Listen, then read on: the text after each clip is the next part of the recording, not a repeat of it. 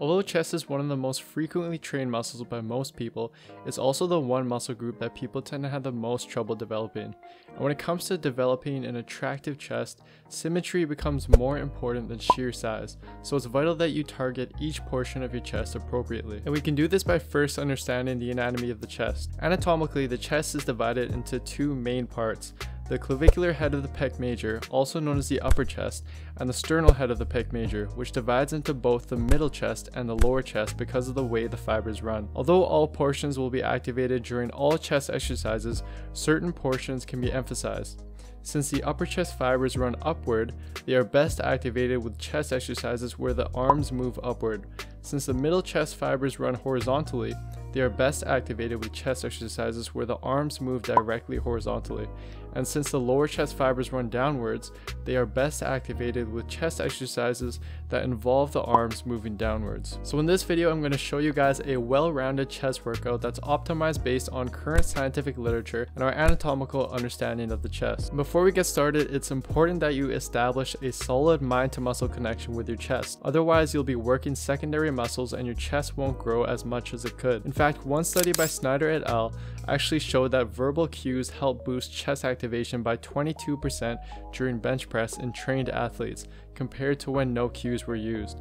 Some helpful cues you can use are to depress your traps and squeeze your shoulder blades back into the bench before starting any pressing movement, and think less about pushing the weight and more about moving the weight by squeezing your biceps together and back out again during every rep, as the main function of the pecs is this exact movement.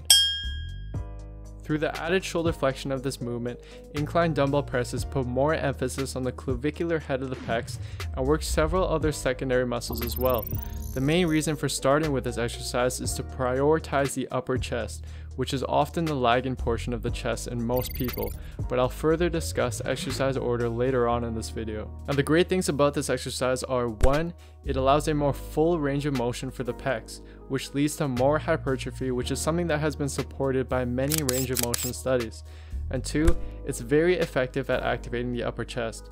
For example, an extensive EMG study by Brett Contreras analyzed chest activity with 15 different chest exercises, and incline dumbbell presses were found to be the most effective compound movement for the upper chest. And 3, it more effectively prevents muscle imbalances from forming since each hand is responsible for an equal amount of weight. As for the best bench angle to perform these with, this is something that will vary based on your anatomy. EMG studies have shown that an optimal bench angle is somewhere between 30 degrees to 56 degrees and showed higher anterior delt activation as the angle got higher. I personally find that a 30 degree and 45 degree angle best activates my chest, which also seems to be the case for most people. So I'd suggest performing a couple sets at both angles in order to hit your chest most effectively.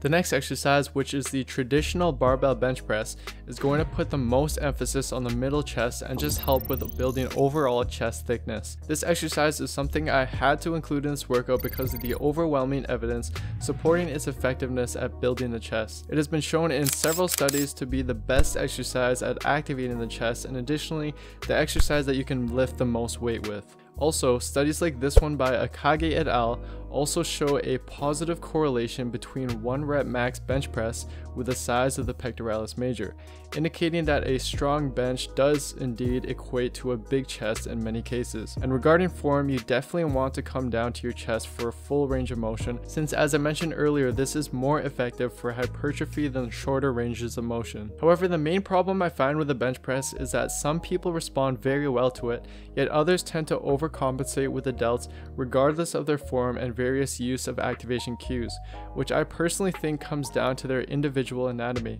If this is the case for you, consider alternatively using an exercise like the dumbbell bench press, which has been found to have similar chest activation to the barbell bench press, but less triceps activation, which may be a plus if your triceps are overactive when benching. And in fact, dumbbell bench press was actually shown by Brett Contreras' study to elicit the best activation for the middle chest. And another plus is the greater range of motion with dumbbells, since your range of motion isn't limited by the bar like it is in bench press. But as you can see, even in the literature, there is a lot of individual variation. So try them both out and see which works best for you. The next exercise is going to be dips, which was shown in Brett Contreras' study to be the most effective exercise for hitting the lower chest, which makes sense given that your shoulder is put in an extended position. I personally prefer this variation called straight bar dips, as I feel it a lot more in my lower chest, probably due to the added internal rotation during the movement, which is another main function of the lower chest, and it also gives my core a really good workout. You can do these on a Smith machine bar or any barbell that's set up on a rack. You want to lean your upper body slightly over the bar and bring your legs forward under the bar as you descend to stay balanced. And then use your lower chest and triceps to push back up and try to keep your elbows from flaring out too much.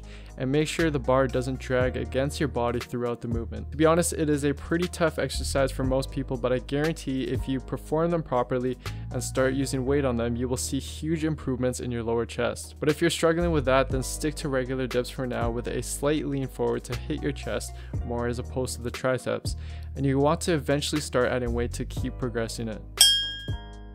This exercise is kind of a finishing movement, but it's something I highly recommend you include in your routine. All you do is you put a band around your back and hold each end of the band with your hands, then perform regular push-ups with the added resistance. A study by Anderson et al. Compared banded push-ups with the bench press. They had one group perform only banded push-ups for 5 weeks and another group perform only bench press for 5 weeks, and compared how their bench press strength changed after the 5 weeks were complete. The researchers found that not only did banded push-ups exhibit nearly identical chest activation when compared to the bench press, but both groups resulted in very similar bench press strength gains over the 5 weeks. The fact that this exercise has the potential to improve your upper body strength as much as a bench press does, and the fact that it has been shown in multiple studies to activate the chest, especially the upper chest, very well, is why I chose to include this exercise. And an easy way to progress this exercise is just by using bands with higher resistance as you get stronger.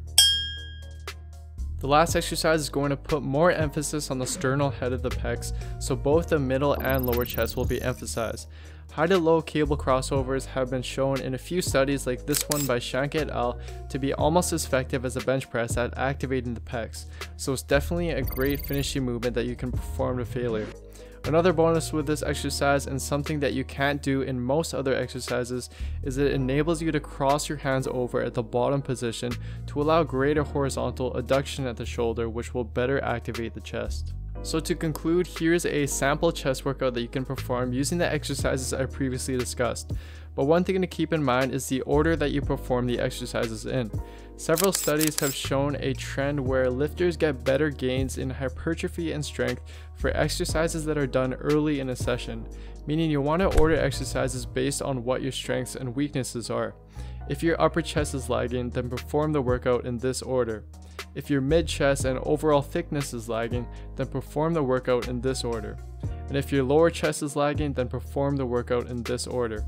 This will help prioritize weaknesses and help balance out your chest more. Thanks for watching, guys. I hope you enjoyed the video. One important thing to keep note of, and something that I noticed in both my personal experience and in my review of the literature, is that there is a lot of individual variation when it comes to the best exercises for the chest. For example, anatomical things like how far down your pec inserts onto your humerus can actually determine if bench press will be a good option for you or not. So although results from studies may apply to most people, they don't account for each individual, which is why I highly recommend that you guys just try out a bunch of different chest exercises and see which one best activates your chest. And with that being said, I put in a lot of time and effort into this video, so if you could please support me by giving the video a like, leaving a comment, and sharing the video, I would really appreciate it. And as always, please don't forget to subscribe and turn on notifications for my channel, as this will really help me out. Anyways, that's it for this video, guys. I will see you next time.